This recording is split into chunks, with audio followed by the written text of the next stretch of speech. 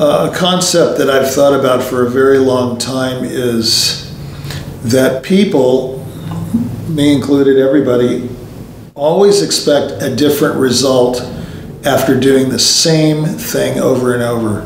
So let's say if you're practicing an instrument and you practice in the same way, like Leon Fleischer said, perfect practice makes perfect, not practice makes perfect. I thought Fleischer had a great idea there. He's come up with several one-liners that I sort of employ or have throughout my life. But the idea of doing the same thing over and over and over in any kind of discipline whatsoever, whether it's marketing or sports or playing an instrument, you always think you're going to get a different result, but you don't. You get the same result if you do the same thing over and over. There's no way to avoid that. So what do? The idea is to be innovative. It's one thing to have invention. It's another thing to have an innovative idea. Invention means, of course, creating something unique. Innovation means taking it to the marketplace. So the invention, a lot of people have a lot of ideas. Lots of people have many ideas that never come to fruition because they don't have the innovation to get it to the marketplace. There has to be a conduit to take it to where the people buy. The buyers are in a certain place, and you have to acquire the right, I should say, infrastructure or highway to deliver the goods to the marketplace.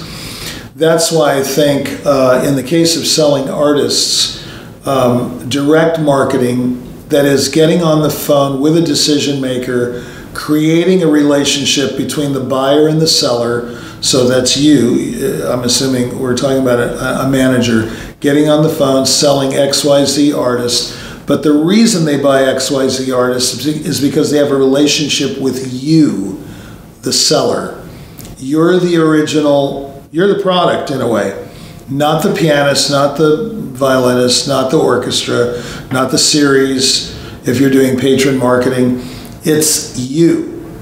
Look at them straight in the eye. In the case of a phone, you can't look at them, but look at them straight in the eye, talk to them directly, not indirectly, and say, okay, this is what we have, but don't talk about only what you have to sell. Talk about politics, talk about the weather, talk about your family, talk about almost everything except getting down to business. And that sort of warms them up and gives them an idea of your personality, and they trust you. If you're going to be honest with them, they're going to trust you. If you're going to be deceptive, what's the word? I can't come up with the word. We'll have to edit that out. If you deceive them, they're going to pick that up. You have to be straightforward and direct and confident that what you're saying is the truth and that they will buy it. You can't have any apprehension about, oh my gosh, are they going to really believe me? Are they going to do this? What are they going to come back at me with? None of that. You have to be confident. Your delivery has to be very succinct. It has to be articulate. It has to be clean. And they're going to believe what you say, even if what you say is not truthful. Your delivery might give them the idea that it is. Of course, we all want to tell the truth.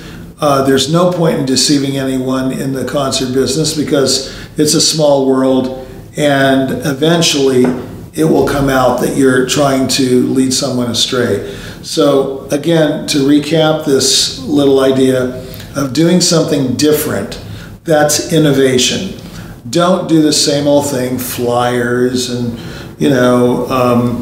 direct mail, hoping that, all these attractive printed materials are going to work. We live in the internet age, use the internet. And what I mean by that is when you're phoning someone, send them a quick piece of sizzle in the email. What is sizzle? That's sort of a Hollywood term. It's like the thing that attracts you to the movie, like the poster, like Zorro, flashing his silver blade. Okay, sizzle in classical or jazz terms is sending an image, a poster-like image through the email with a lot of deliverables on the image, meaning links to their repertoire, links to their discography, links to their YouTube, links to their iTunes, Amazon, whatever it is, their CDs, their upcoming engagements, their past engagements, their current engagements. I mean, deliverables are everything you have to offer. So if you have something to offer, put it on the sizzle. So once again, you make the call, you call directly to the decision maker. Within the first 10 or 15 seconds, you send the sizzle with their permission.